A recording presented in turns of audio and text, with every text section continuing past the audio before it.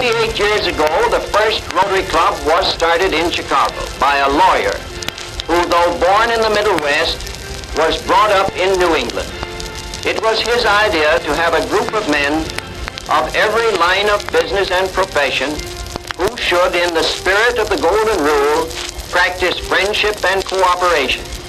From that club has grown the world movement of Rotary. That Chicago lawyer, who still lives in Chicago, is here tonight, and it is now my privilege and honor to present him to you. I introduce to you all Paul P. Harris. Friends of the air, it is a real privilege to address you. We are gathered together in Boston from almost every civilized country of the world. We come from the British Isles, China, Japan, European and South American countries, Australia, New Zealand, and many others. More than 40 nations are represented, and some of the delegates will have circled the globe on their return to their native country. It is a most inspiring occasion. In the presence of this gathering, my mind very naturally reverts to the first meeting, which was held in Chicago 28 years ago. 4 of us were in attendance.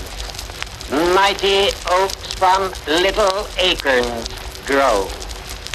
Perhaps there are 2 features of Rotary which more than any other challenge the attention of those who are not Rotarians. One is what we call our classification plan, by virtue of which membership in Rotary is limited to one representative of each line of trade or profession. The other is the provision that neither racial, political, nor religious standards shall constitute barriers to membership.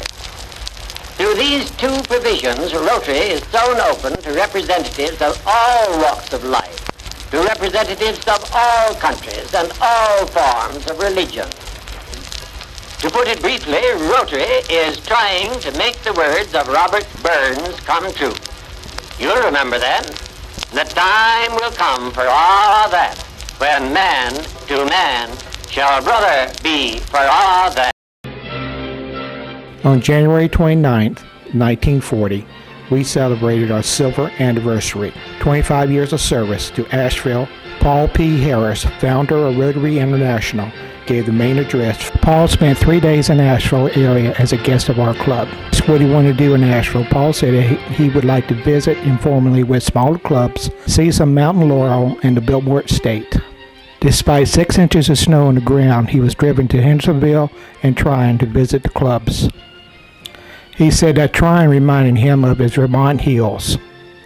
Buzz Tennant was the current president of Rotary in Hendersonville. Buzz went on to become Rotary International President in 1957. At the anniversary dinner, Buzz Tennant presided. George E. Lee, the first president of Asheville Rotary, gave a brief history of the club. Paul Harris was introduced by Robert Phillips, 20th president of the club. Robert told about Paul showing him the room where Rotary was started when he visited Chicago. Robert said that Rotary kindled a great appreciation and fellowship and makes for a better life in dark places of the world. Paul started speaking and said that a picture of the building where Rotary started would be in the next Rotarian magazine. Paul spoke about the beginning of Rotary and said that Rotary in the beginning is like it is today. Members should not think about what they will get out of Rotary, because they will have a tendency to drop out. Rotary is not kindled with hatred. Man from the beginning searched for happiness. Many young people confuse excitement for happiness. A Salvation Army person said that the spirit of Rotary was the best in the world. Paul said the war in Europe cannot be stopped. However, Rotary is the way for peace in the world. Sooner shall these mountains crumble into dust and break the peace sworn at the feet of Christ the Redeemer. This is a quote from the Christ of the Andes statue in the Andes Mountains between Argentina and Chile. Paul used this quote when he talked about war. Buzz Tennant thanked Paul for the inspirational words, and the meeting was adjourned with the club singing Old Lang Syne. 7 years after his visit to Asheville, Paul Harris died on January 27, 1947. He left a legacy of more than 6,000 clubs. In 1947, over 24,000 clubs today in 165 countries. He was buried in Chicago, and a Rotary International Garden was established at his gravesite.